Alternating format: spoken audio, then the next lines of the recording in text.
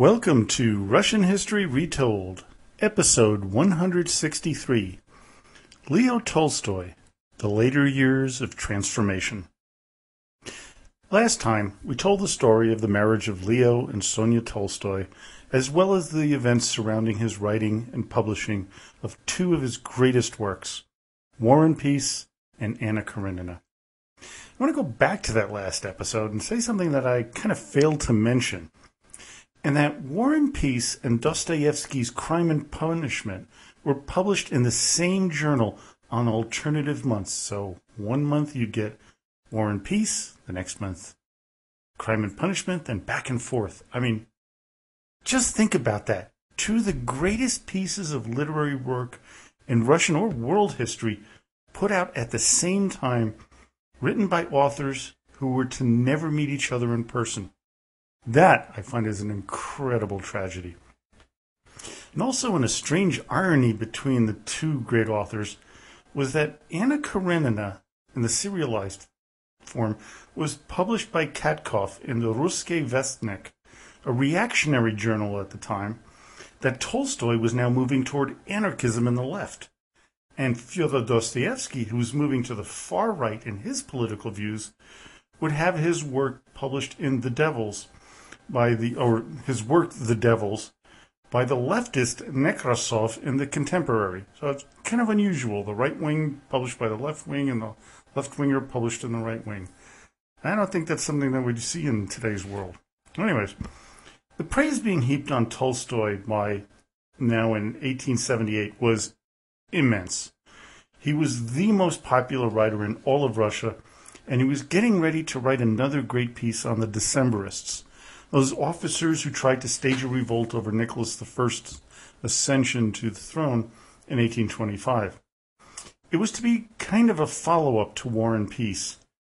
But as A.N. Wilson puts it in his biography of Tolstoy, which I absolutely, really believe you need to read, if you want to read more about him and find out where I get a lot of my information, this is a great one.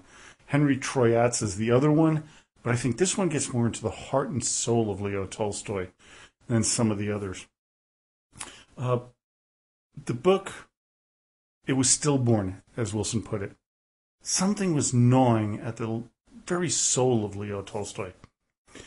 Post Anna Karenina, he fell into disfavor with Dostoevsky, who absolutely hated the epilogue, that saw Levin become a pacifist regarding the Slavic uprising in the Balkans that was happening at the time. And the Slavophiles wanted to really aid the people there. In his Diary of a Writer, Fyodor rips into this epilogue. He says, quote, "Is it for mere vengeance, for mere killing, that Russian people have risen? And when was it that assistance to the massacred, to those who were being exterminated by entire regions, to assaulted women and children in whose defense there was no one in the whole world to intercede, was considered a callous, ridiculous, and almost immoral act, a craving for vengeance and bloodthirst? And what insensibility side by side with sentimentalism? In fact, Levin himself has a child, a boy. He loves him. When this child is bathed in a bathtub, it is almost a family event. Why doesn't his heart bleed when he hears and reads about wholesale massacres, about children with crushed heads crawling around their assaulted, murdered mothers with their breasts cut off? This happened in a Bulgarian church where 200 such corpses were found, after the town had been plundered. Levin reads this, and there he stands and meditates. Kitty is cheerful today. She ate with an appetite. The boy was bathed in the tub, and he begins to recognize me. What do I care about things that are transpiring in another hemisphere? No immediate settlement for the oppression of the Slavs exists or can exist, because I feel nothing. Is this how Levin brings to a close his story? Is it he whom the author seeks to set forth as an example of a truthful, honest man? Men such as the author of Anna Karenina are teachers of society, our teachers, while we are merely their pupils. What then do they teach us? a very stinging rebuttal, but one that did not seem to have any effect on Tolstoy. It's really interesting. In all these works of Tolstoy's, he points out the wrongness of things. And I'm going to bring this up a few times in this podcast. But never a solution. What were we going to do with these massacred people in Bulgaria? He doesn't want to go to war. He's a pacifist. But yet he thinks we shouldn't do it. What do we do then? Now, Tolstoy did want to clear things up with one of his other contemporary authors. He tried to make good with his old friend Ivan Turgenev by sending him a letter asking for forgiveness for past transgressions. Turgenev went to visit Tolstoy at Yasnaya Polyana and saw in Leo a different man, someone struggling with existential questions like, why are we here? Is there a God? And what is the purpose of life? His demeanor concerned Ivan, thinking that perhaps Leo was going crazy. Instead, a religious fervor began to build in Leo. He started by going to the church more often, going to confession and keeping fasts. But for some reason, the church did not satisfy his cravings for a more godly life. He began to read the Gospels and following the life of Jesus. Tolstoy began to have a conversion to a different type of Christianity, one of poverty and giving up worldly things. The conversion of literary giants in Russia is not uncommon. As Wilson points out, quote, the progress from artist to sage or holy man, which, to Western readers, seems embarrassing or a bit of a bore, is a fairly common phenomenon amongst Russian writers. Leskov did it. Gogol did it. In his own fashion, Dostoevsky did it. We have a more contemporary example with Alexander Solzhenitsyn. In almost all cases, the majority of westernized critics find, within such transformations, an artistic falling off. It is hard to judge in such a subjective matter. If we are predisposed in favor of holy men and wiseacres, we might be more inclined to take seriously the later work of Russian writers. Only by an early death, it seems, such as blessed the careers of Pushkin and Lermontov, can the great Russian writer escape the desire to become a prophet. We can look at the life and literary career of Tolstoy as being kind of split in two. One, the years before the publication of Anna Karenina, and the years after. Now, even though he would write many more short stories and really impressive works, many believed that he would never achieve any work as great as his two novels. Wilson says that, quote, the author of War and Peace and Anna Karenina was tragically written out. This part bothers me with Wilson. I think he's wrong in this because, as we shall see in the rest of the podcast, he wrote some incredible works. But it was a different type of work. It was a different type of writing. It was deeper from the soul than I think the other two pieces, although they were from deep within his heart. So in July of 1877, Tolstoy made a pilgrimage to the monastery of Optina Pustin in Kaluga with his now best friend Strakov. There he wanted to meet with a famous starets, the monk Ambrosi, also known as Father Ambrose. Many other famous people like Dostoevsky, Nicholas Gogol, and the philosopher Soloveitch had also made the same pilgrimage. The meeting, though, it did not go very well. He was unhappy with the answers to his questions on the gospel that the starets had given him. But instead of weakening his Christian beliefs, it intensified them. Leo felt that the church had bastardized the teachings of Christ with their prayers for vanquishing of their enemies while teaching to love their neighbor. He thought instead they should be praying for their enemies. How could they praise Jesus in his poverty while living in opulence with gold-adorned icons being worshipped? He really had a problem, and he could no longer reconcile his beliefs with that of the Russian Orthodox Church. Tolstoy did not believe in the miracles of Christ, his resurrection or ascension into heaven. He also did not believe in miracles of the saints, something that's very important to the Orthodox faithful. To him, quote, "To reinforce the teachings of Christ with miracles is like holding a lighted candle in front of the sun in order to see it better." In order to become more comfortable with his feelings about the church, he did something very Leo-ish, you might say. He visited numerous hermitages, visiting every monk he could see along the way with a number of metropolitans and archimandrites. Tolstoy told them how delusioned he was, but he was warned that even though he might be right, it would be ill-advised to criticize the church. The admonishments to be quiet did not dissuade him. He writes, quote, "What have they done? They've cupped up the teachings into shreds and tacked their idiotic, vile explanations, hateful to Christ, onto every morsel. They've blocked the door for others and won't go inside themselves." Tolstoy was not going to take his problems with the church laying down.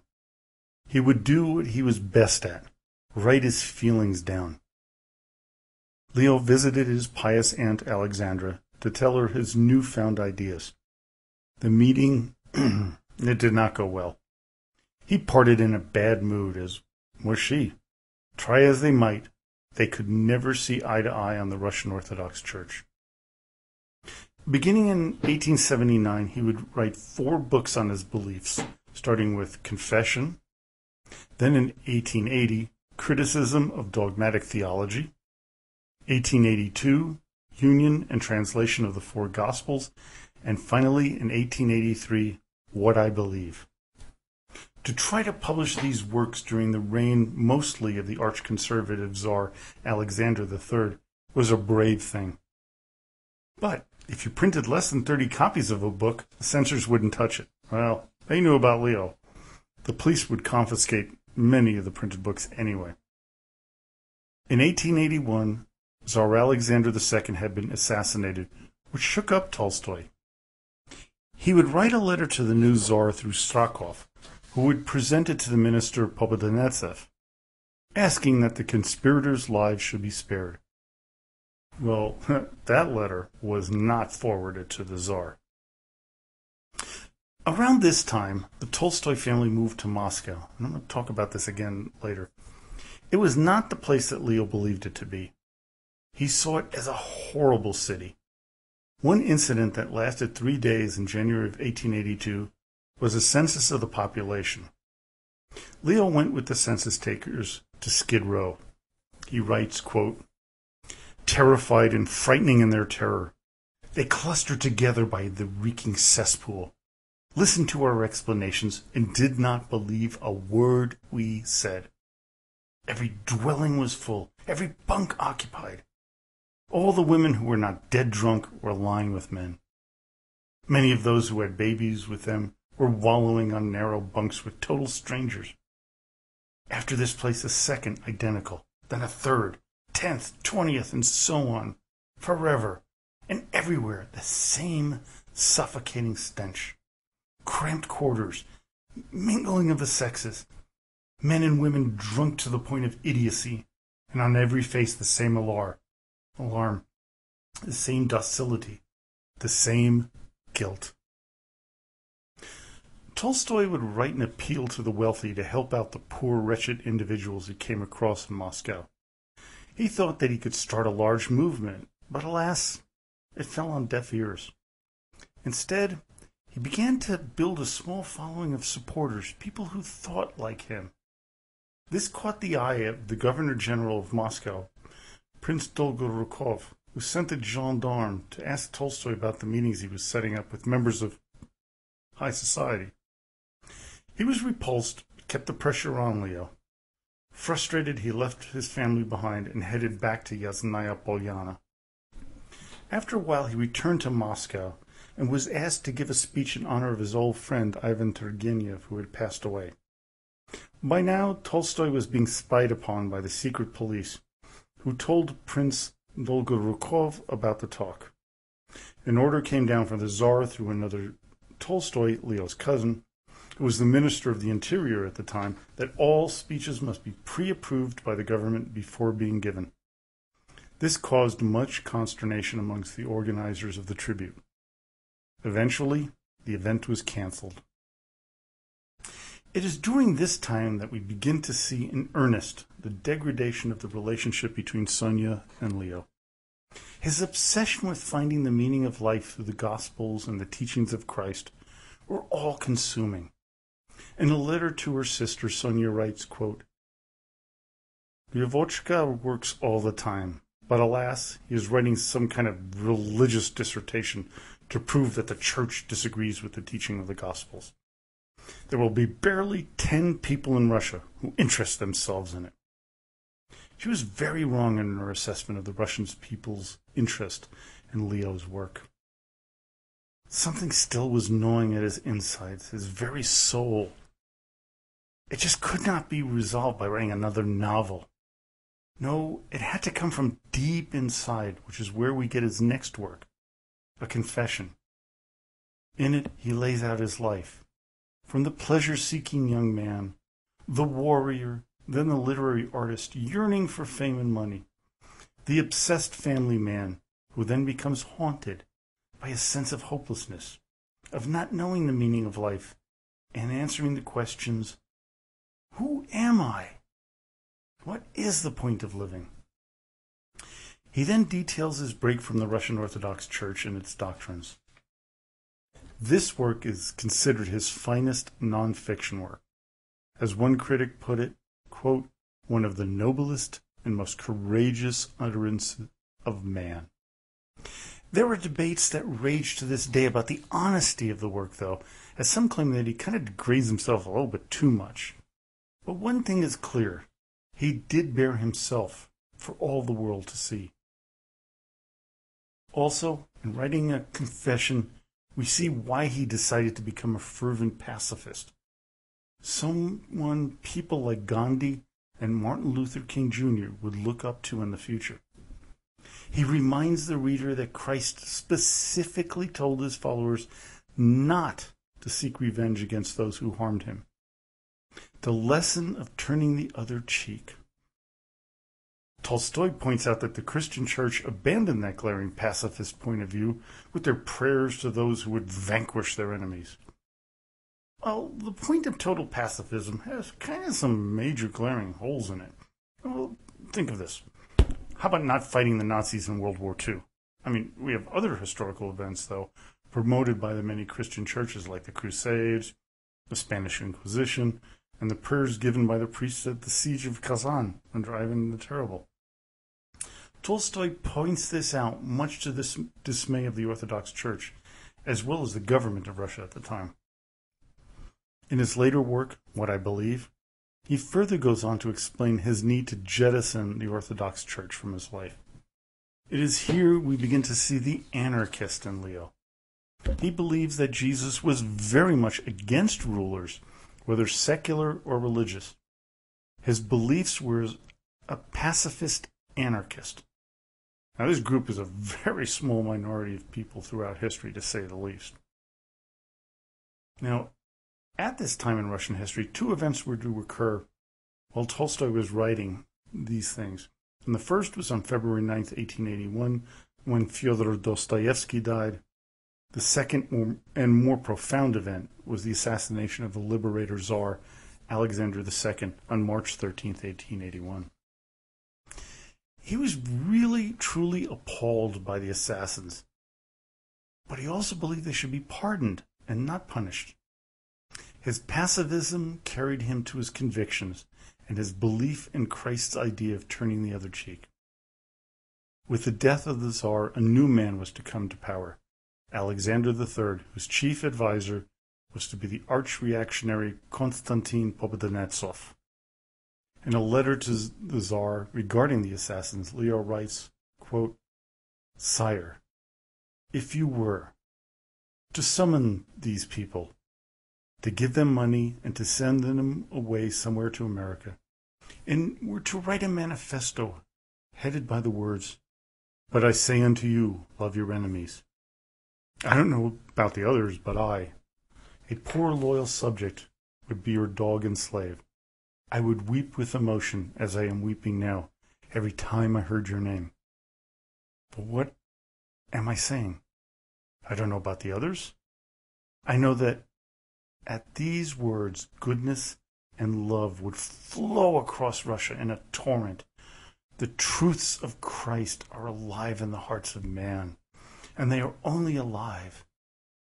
And when we love others only in the name of these truths. Of course, this letter was never delivered to the Tsar, but would mark him as a troublemaker by Popodenetsov. Family life was becoming more and more of a struggle as Sonia's bad temper and her lack of caring for Leo was dividing the family, who took one side or the other. As I said before, they decided to move to Moscow, in part to provide a better education for the children, and in part for Sonia to be nearer to her family, the Bears. Leo, on the other hand, would have liked it better if they moved to faraway remote regions of Russia, to be nearer to the people, the peasant, the mushik.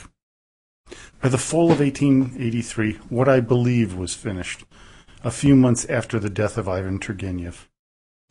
What the book attempts to do is not decide whether evolution or Adam and Eve are true, or whether Noah's Ark was real, but answering the question, is the moral teaching of Jesus true?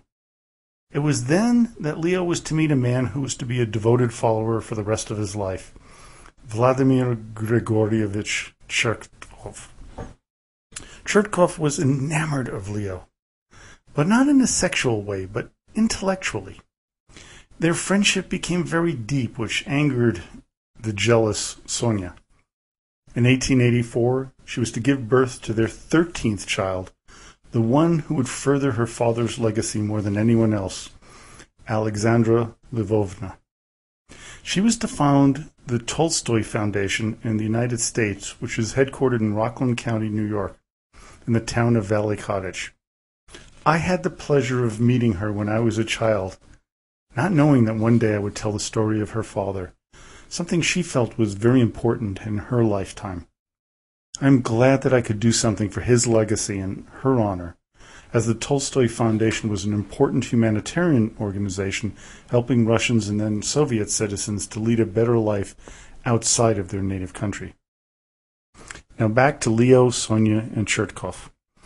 Sonia saw that the family's finances were dwindling since Leo stopped writing popular material. She decided to compile some of his previous writing and publish the book The Collected Works of L.N. Tolstoy. Chertkov printed 3 of his books, Leo's books, A Captive in the Caucasus, What Men Live By, and God Sees the Truth But Waits. In 1884, the authorities began to censure Leo's newer works. On February 18th, the police seized as many copies of What I Believe as they could find. But they were way too late. Enough copies had gotten out that the cat was out of the bag, so to say. This was a time in Russia that the pogroms against the Jews were heating up, causing more than 1 million of them to leave the country. Christian dissident groups like the Molokans, Dukhobors, and the Old Believers were being persecuted mercilessly. In this atmosphere, Leo was to write, What must we do now? Here's a passage I found from the book that's really profound. Quote, the hatred and contempt of the oppressed masses are increasing, and the physical and moral forces of the wealthy classes are weakening. The deception on which everything depends is wearing out, and the wealthy classes have nothing to console themselves within this mortal danger. To return to the old ways is not possible. Only one thing is left for those who do not wish to change their way of life, and that is to hope that things will last my time. After that, let happen what may. This is what the crowd of the rich are doing. But the danger is ever growing, and the terrible catastrophe draws near. This was written in 1886. 31 years later, his prediction would come to be during the Russian Revolution. Quickly after this, he writes the famous novella, The Death of Ivan Ilyich. Although his relationship with his wife Sonia by now had degraded to a big degree, this work was done for her as a new addition to his collected edition she was putting out. If any of you've read it, and I remember telling my Rotary Club, I'm doing this podcast on Russian history, and now I'm doing a series on Leo Tolstoy, and one of the guys who's the upcoming president of the club said, "Hey, I remember reading that one. I read something on Tolstoy. Yeah, it was the death of Ivan Ilyich. That was really fascinating." Now, if any of you have read it, you know how depressing it is, but at the same time very appealing. It follows the slow death of the lead character of cancer and how he sees that his life has been a gigantic waste of time. He's a lawyer, a judge. Ivan Ilyich is in many ways Leo Tolstoy, with the quarrelsome wife and the reflection of life as somehow meaningless. It was the same internal struggle that Leo was facing, looking back at his own life. His next work was to come while he was extremely ill in 1886 from a leg infection. It would be his first play, The Power of Darkness. It was a brutal depiction of peasants. Tsar Alexander III loved it, but his chief minister, Popadonetsov, hated it and thought it would be a work of sedition. They began to censor the book, but over 1 million copies had already been printed by Chertkov. Revolutionaries around Russia gobbled up the book. And 6 of them, in a strange twist of fate, 6 students were arrested for treason who had purchased this book at the same time the censorship had begun. One of them, a young man named Alexander Ulyanov, was hanged. His brother Vladimir vowed revenge of the Romanovs. We know this man as Lenin. Tolstoy's next literary work is the controversial The Kreutzer Sonata. It was a puritanical work that claimed that sexual intercourse was an evil thing that should only happen between a husband and wife, and only to produce children. Any other reason debases humankind. Again, we see much of Leo in the book. It looks like he's trying to confess the sins of his past. It is also a very different point of view from his book, What Then Must We Do?, where he thought that procreation was a good thing. And we do see this hypocrisy in Leo time and time again. One day he's got one point of view, next day it's different. And boy, that next day he's solid in his belief that that's the right way. What he did before was a mistake. And one of the reasons for this change was literature he had received from the United States from a religious group known as the Shakers. Alice B. Stockham's Tokology, A Book for Every Woman, was a big influence on Leo. It claims that the original sin of Adam and Eve was not that apple, but it was sexual intercourse. Celibacy was pure, although even Tolstoy admitted to Chertkov, "I'm a dirty, libidinous old man." At the age of 63 in 1891, Leo produced the works Father Sergius and Resurrection, in which he espouses vegetarianism and continued sexual abstinence. This is also the time, a very small slice of time, that he and Sonia actually got along quite well. Russia, though, was about to go into one of its greatest tragic periods of famine. The government of Russia was as corrupt as it has ever been. Everyone was seemingly on the take, only looking to find a way to make an extra dollar.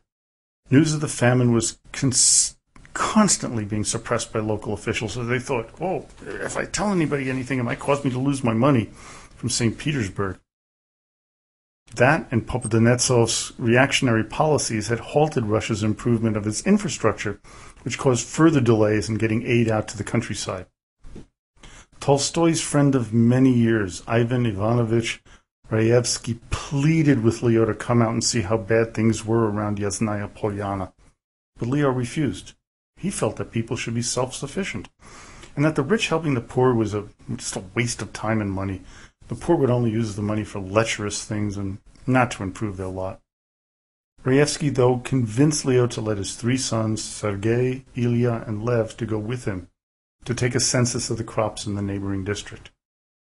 They came back in July 1891 and reported the horrors they witnessed. There was no real food, and what was available to eat were weeds like goosefoot. It caused diarrhea and cholera, further weakening the peasants, especially children and the elderly. The Tolstoy family, though, went into action. They set up soup kitchens wherever they could. Leo, of course, would use his most powerful tool, writing. He wrote letters to newspapers, and in one particular, Russkaya Vedomosti, a liberal paper, published his article, A Terrible Question. In it, he asks and wonders whether Russia could indeed feed itself. Sonia took to the pen as well as blasting his opponents, as Wilson says in his biography of Leo, by, quote, attacking the appalling contrasts between rich and poor which existed in society. And if you think the 1% in the United States has gotten away with things, it was far worse in Russia. It was 0.1% to the population. After this exchange, the government banned any letter being written by the Tolstoys to be published. Raevsky died suddenly of the flu due to his weakened state caused by his non-stop work for the poor. By July 1892, Leo had personally raised 140,000 rubles, a not too tidy sum at the time, including $500,000 from followers in the United States and £26,000 from the British Quakers. With it, he was feeding 13,000 people daily at 246 soup kitchens. His family also set up another 124 special children's kitchens to feed an additional 3,000 people. Tsar Alexander III, in his idiocy, began to believe that Leo and Sonia were part of a British plot to overthrow the government and sent religious leaders to investigate the Tolstoys and then to tell the public he was an antichrist. The priest told the peasants, quote, "You think that Antichrist will come in an evil guise. No, he will come to you with kindness, with bread at the very time you will be dying of hunger. But woe to him who is seduced by this bread." Needless to say, the peasants would have none of this nonsense. There was even talk in the upper echelons of the government to banish the Tolstoys to England. Alexander III decided otherwise, writing, "No action yet," on the order. Around 400,000 people died in the famine in Russia during the years 1891 and 92. Now, another interesting thing in history, Lenin was in Samara, where much of Leo's work was being done. Lenin refused to help, believing that the famine was a good thing to break down the peasants and hasten the revolution. That point of view may help to explain a little bit of the famine of 1921, where somewhere between 1 to 3 million people died. And when Stalin was leader in 1932 to 33, in that famine where 5 million people died. Tolstoy was now in the crosshairs of the Tsar and his committee of ministers. The Tsar felt that he was anointed by God through Jesus to be the head of the Russian state, and Leo believed that no one can make a claim like that and simultaneously do what was forbidden by Christ. A rumor that Leo's cousin Alexandrine, who lived in St. Petersburg, heard, made her ask for an audience with the Tsar. She told him, "In a few days, a report will be made to you about shutting up in a monastery the greatest genius in Russia." Tolstoy was his response. Alexandrine replied, "You guessed it, sire." The Tsar asked, "Does this mean that he's plotting against my life?" Wilson points out that the incredible absurdity of this question. Tolstoy taking out the Tsar? Really? A pacifist? Come on. But cooler heads prevailed, and they realized if they were to take out Tolstoy in that manner, he would be made a martyr, and that he would present a far, far greater threat to their power. But then an even more powerful work that would shake up Russian society, especially at the top, would be published. The Kingdom of God is Within You. Tolstoy here blasts the hypocrisies within the Orthodox Church. He also believes that if men and women would follow their consciences, that hatred of the world would cease. Leo felt that people were good in their course. He firmly believes that if we continue to evolve our consciences, the world would stop torture, floggings, and wars. And in some ways, he's right. Humankind is a better place now than it was in any time in human history. I mean, you may not see it because the global news and the internet, ISIS and all things like that. But it really is a better and more peaceful time globally than it has been in the past. But we also see the hypocrisy in his work, as he believed that Russia was in the spring of this magical transformation. We know that this was anything but the truth with the coming of the Bolshevik Revolution and the horrible pain, suffering, and millions of deaths caused by communist rule. The book claims that abolishing armies, police, and governments would lead to some magical utopian world. Yet it gives us no answers to what to do with the evil people doing evil things. And at the time that he wrote this, a young man in South Africa began to read his work, especially The Kingdom of God. That man was Mahatma Gandhi. His passive resistance movement was inspired, in his own words, by Leo Tolstoy. Now, there's some disagreement as to whether this passive resistance and the split of Pakistan and India which did cause millions of deaths in the Civil War, and to this day there's a lot of animosity whether this was a good thing or bad. But Gandhi was a person who believed in passive resistance to get a cause done, as was Martin Luther King in the United States. So whether you agree with what happened or whether history looks at it positively, there was this impetus caused by Leo Tolstoy, and he did have an enormous effect on human history. Now, in 1894, Alexander III died. His son, Nicholas II, who, as we all know, was terribly ill-equipped to be Tsar, but Tsar he became.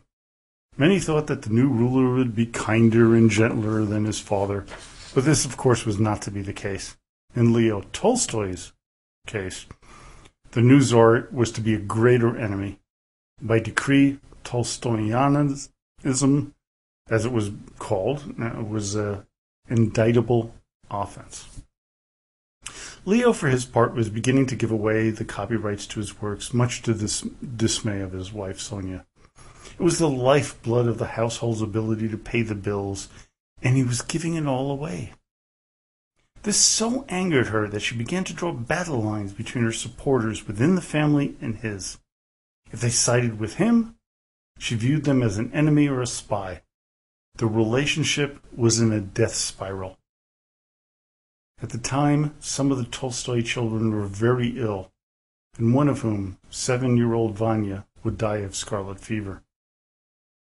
Leo then became even more spiritual in his grief and began to follow the pacifist religious group, the Doukhobors. They staunchly refused to serve in the military, which was required by law. The government ordered Cossack troops to force them, and one general, Surovtsev, told his troops that they could beat and violate any Doukhobor they came across. This stunned Leo and made him follow them even more intensely. A letter to the Times of London was smuggled out by Chertkov from Tolstoy entitled The Persecution of Christians in Russia. Because of it, Chertkov had to leave Russia and head to England because he feared for his life with his family. He was not to return to Leo's side for 8 years. Persecution of religious groups not strictly following the Orthodox Church continued in earnest despite all the help that Tolstoy could muster. Leo was to help raise a substantial amount of money to help the Doukhobors to leave Russia and eventually settle in Canada. When they get into Canada, though, there were some little problems with this naked stuff and the orgies and the arson that they committed, but that's a different story. The next literary work that Tolstoy would write is Resurrection. Now, many think that it's not his best piece, but one that critics claim needs to be read numerous times to understand its incredible depth. It was at this time that Pobedonostsev had enough of Tolstoy. He couldn't attack him from the government side, but he could from the religious end. He was the procurator of the Holy Synod, and he had power over the church. Through his machinations, on February 24, 1901, Metropolitan Anthony of St. Petersburg read the following edict. Quote, well known to the world as a writer, Russian by birth, orthodox by baptism and education. Count Lev Nikolaevich Tolstoy, seduced by intellectual pride, has arrogantly risen against the Lord and his Christ and his holy heritage, and has plainly, in the sight of all, repudiated his Orthodox Mother Church, which reared and educated him, and has dedicated his literary activity and the talent given to him by God to disseminating among the people teachings opposed to church and Christ, and to destroying in the minds and hearts of people their national faith, that Orthodox faith, which has been confirmed by the universe, in which our forefathers lived and saved, and to which Holy Russia until now has clung, and in which it has been strong. It went on for a while until the line was read that, quote, the Church does not recognize him as a member. Leo Tolstoy had been excommunicated from the Russian Orthodox Church.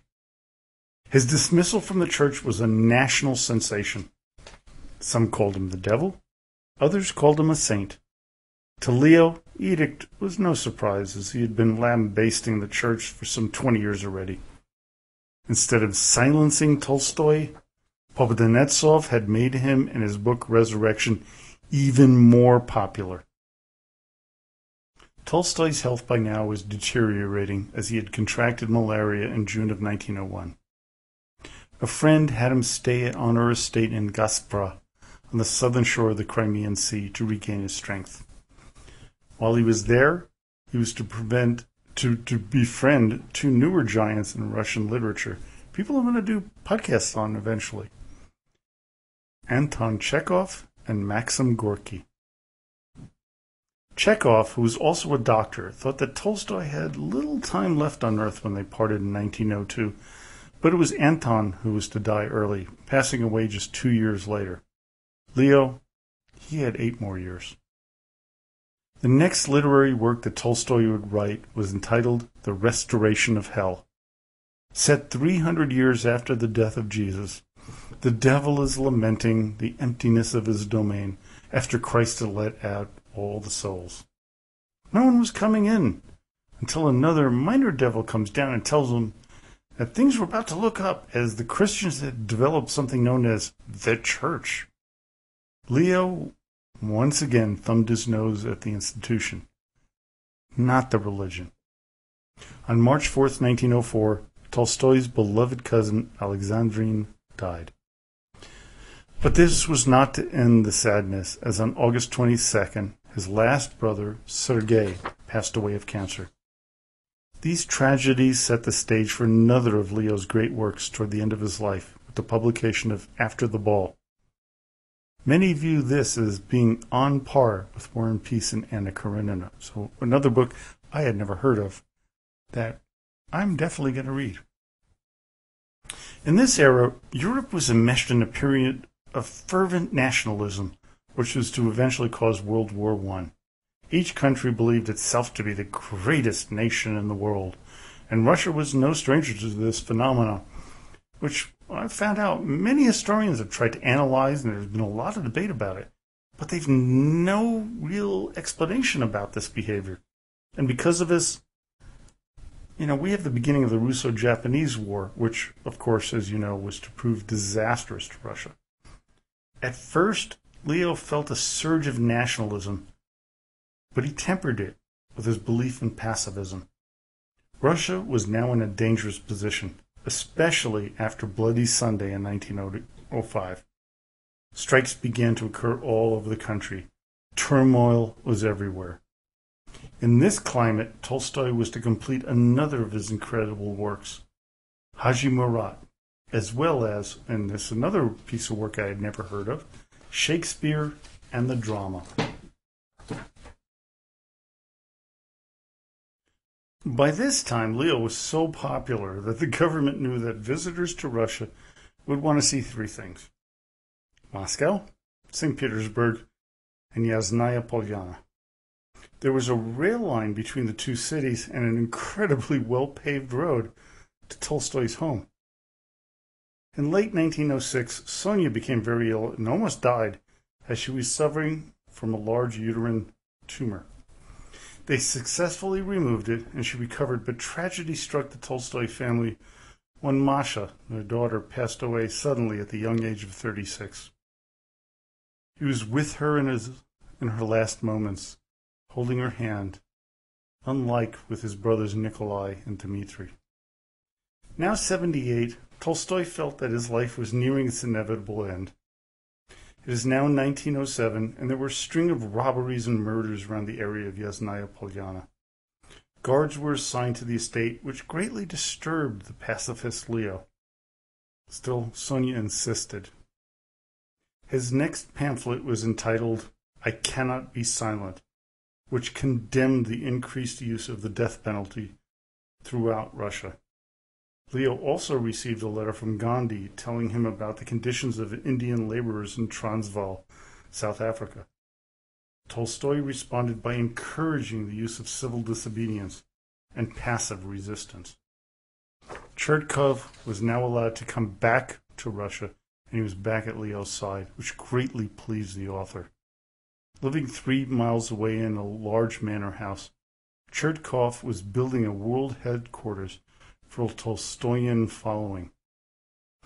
Sonia now owned all the rights to everything that Leo had gathered in his lifetime that he had not given away, except the copyrights to his literary works. Chertkov now owned it, which made Leo's wife frantic and hysterical. She was showing signs of paranoia, especially when she found out about secret letters between the two men. A 10th will was written up in 1909, as the previous 9 had serious issues with it. In it, Tolstoy leaves all his possessions, including his copyrights, to his daughter Sasha, and if she were to die, to his other daughter, Tanya. The next battle was over Leo's diaries. Sonia felt that she should have complete control, especially since the disastrous reading of his sexual escapades when they were first married. Chertkov thought that he, the disciple of Tolstoy, should be the one to take control. Sonia, in her paranoia, had copied every word of Leo's diary and kept it to herself. She also wrote down things in her own diary to make sure that her version of things would be protected as well. Not only did the two Tolstoys write down everything they saw and did, just about everyone in their entourage did as well. Some, like Valentin Bulgakov, noted how tense the situation was between husband and wife. He saw the times of pure hatred between them. She, though, was by now completely crazy.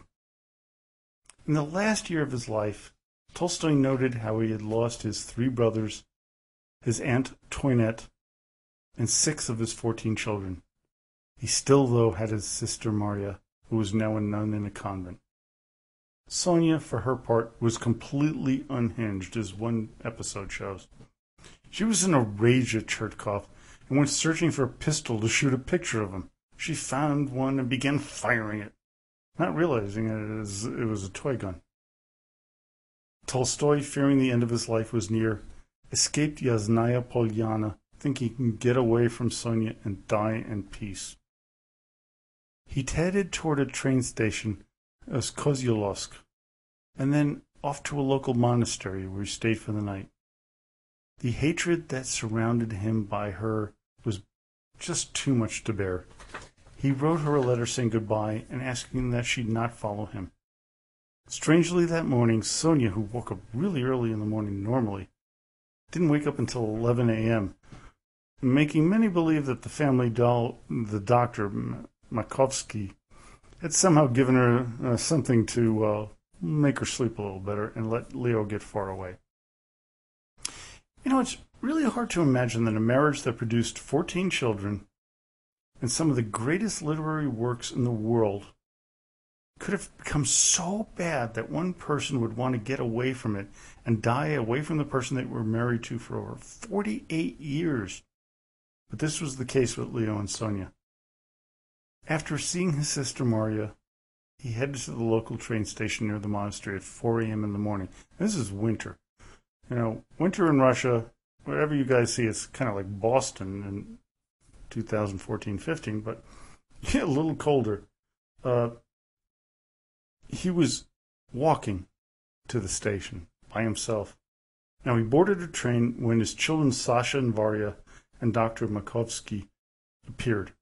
He was now ill, very ill, and they asked that the train stop at the next station. Now one of the most famous in the literary world, Ostapovo, which would later be renamed Leo Tolstoy. The whole town was named Leo Tolstoy in 1932 by order of Stalin. The train station master gave the entourage access to his home, and just to make the author just more comfortable. By now, news was traveling around the world that Tolstoy was dying. Shirtkov was summoned by his master. Sonia, despite being begged by her children not to go, went. She was not allowed in the room initially. Crowds gathered as Leo began to develop pneumonia and started to slip away. On November 2nd, 1910, he wrote the last entry in his diary, the last words out of his pen. Quote, "It was a hard night. The moujiks, they know how to die." A cameraman named Meyer was at the station, and he filmed the scene, which included everything except the deathbed. The film exists to this day, and you can look it up online. Sonia was finally allowed into the room, but not allowed to stay. On November 4th, Metropolitan Anthony of St. Petersburg sent a telegram urging Leo to repent, but he refused. On November 7th, 1910, Leo Tolstoy took his last breath with his wife Sonia at his side. His funeral procession was followed by thousands. All over Russia, protests and gatherings sprouted up in his name. The Orthodox Church, though, refused to allow for a full funeral, a full religious funeral. This was the first public funeral since the time of Vladimir the Great and the conversion of the people of Russia, almost 1,000 years before, that was not attended by the rites of the Church.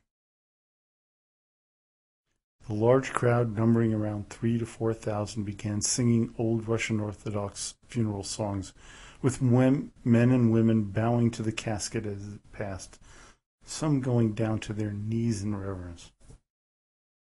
Thankfully, we have his diaries, and more importantly, his literary works to remember him forever. When I wrote this, there were some tears in my eyes as I thought about this man and what he meant to the world and his incredible legacy and the words that he gave to us, the themes, the beauty of his works. And I highly recommend to you, pick up a couple of his works, his books. Get them on Kindle, get them, on Amazon. Read them and understand the beauty of what this man gave to this world. And you'll be as stupefied as I am. Now we know more about him. I know more than I ever would have. I had read War and Peace before. I read Anna Karenina. And I found more works of his, and I'm just astounded by the beauty of the word. He is, in my opinion, the greatest writer in human history. Well, I hope you enjoyed today's podcast. It's a rather lengthy one, the longest one, I believe, in this podcast's history. But today, we say goodbye to Leo Tolstoy.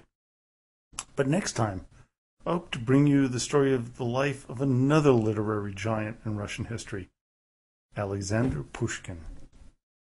So now, as always, до свидания и спасибо большое.